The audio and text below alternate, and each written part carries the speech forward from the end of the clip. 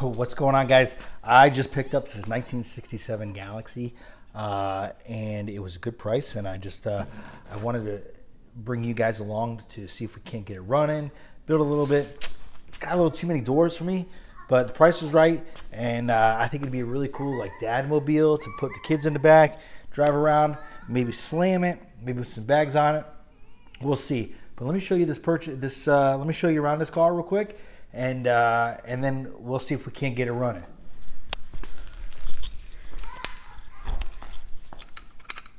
All right. So this car's in incredibly good shape, except for the hood. I did find a hood already, and I did order one. But it does have a 390 in it.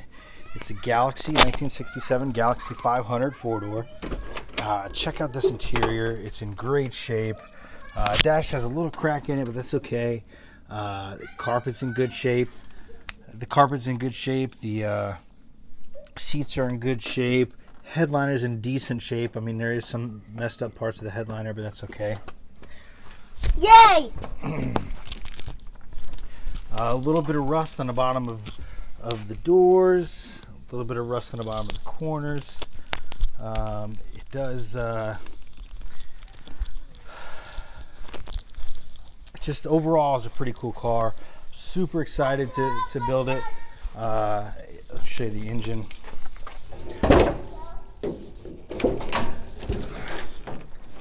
It does have a 390 in it. It's got a C6 in it and a 9-inch. So, I mean, the parts are all there to make it a really neat car. I really hope that it it turns out the way I want it to. Super stoked. Can't wait to get it going.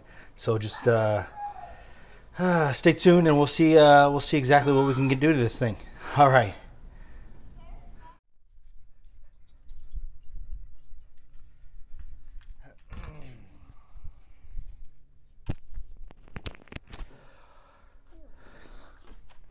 All right, YouTube, we are now trying to dig into this Galaxie here, the 67 Galaxie. First thing I need to do is I actually need to drain the tank because it's been sitting for probably about 5 years. It was last tagged in 2019. So I just got me an external fuel pump, and I hooked it up to the mechanical fuel pump line, and I just drained it into the bucket. I've already done about 10 gallons. I did put another gallon or so into it so I could scrape off the bottom of it, scrape off the bottom of the tank just to get the crap off of it. And I'm going to go ahead and drain this fuel into here. It's not the safest way, but it works. It could be the safest way. I got kids around. So watch out. Get back, Jack. So I just have my little external fuel pump, and we just pour the bad gas into the bucket here. I'll show you. Watch out. There it goes. I did after I emptied it the first time, I did put Marlboro Mystery Oil in it, so that's why it's a little red there. I've also already put Marlboro Mystery Oil down each plug hole. So once we get this drained, put some fresh gas in it. I don't have a key for this car yet. I ordered an ignition, but it hasn't come in yet. So I'll just jump the coil. All right, stay tuned. We'll get started. Started on what? All right, we just finished. We did just finish draining the tank out. We finished draining the tank out. We are. I just put a bore scope down into the gas tank. This depth stitch, depth stitch, or whatever you want to call it. Cheap thing off Amazon. It was like $35. It was great. I checked I put a bore scope. I put it down the cylinder walls. The cylinder walls look great. And I put it in the gas tank. Unfortunately, the float is missing off of the fuel level sending unit, so we will have to drop it but the inside of the tank is pretty clean. I really lucked out here. Yeah, the car has a little bit of rust on it, or some rust on it, but everything so far looks mechanically sound. We haven't tried to start it. You'll be there when we try to start it. So let's put some good fuel in it and see what we got going under the hood. This tool, I found the vet inside the car over there. All right. Well, we recorded a whole bunch of content, but for some reason the phone did not. Well, I'm using my phone because I'm poor.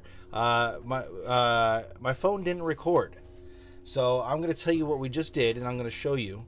I replaced this front fuel line because it was leaking. We did get the fuel pump running, the mechanical fuel pump working, and we put a little gas down the carburetor.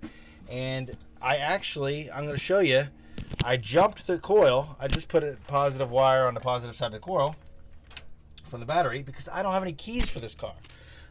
So I can't turn the ignition on. I can't Turn the air on. turn the air on. I can't do anything really. But I have some alligator clips, and I jumped the positive side of the coil, and I'm going to start it for you because now it just automatically starts and idles for some reason, which is amazing. I guess not. I guess not now. Let me put a little gas on the carburetor. Daddy, Huh? it's recording. Yeah, so.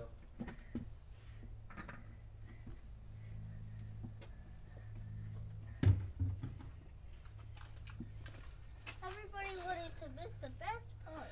I know, man. Why didn't my phone record? I have no idea.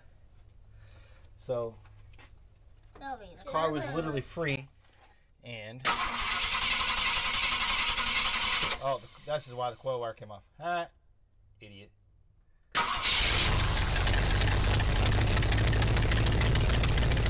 Really bad exhaust leak. But it starts right up. Crazy. I don't know. The last tag was 2019.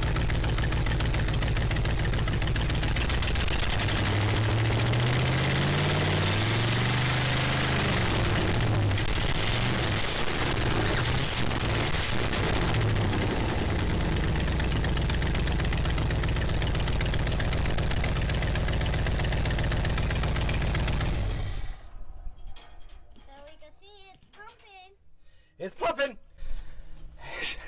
I didn't clean the carb. I didn't do anything. I literally just drained the tank, put new gas in it, put a new fuel line on it, jumped the coil because, yeah, and put a battery in it and it started. So this is amazing because this car literally cost me nothing. And let's see if we could keep it running and maybe see if the transmission works. Yeah. Wait, Dad, tell them what we're going to be for Halloween. We're going to be JJK for Halloween. Jujutsu Kaisen. Jujutsu Kaisen for Halloween. But that's a couple months away, so we'll make some costumes. But yeah, I'm excited, and I hope you are too. So tune in, and we'll get this thing going.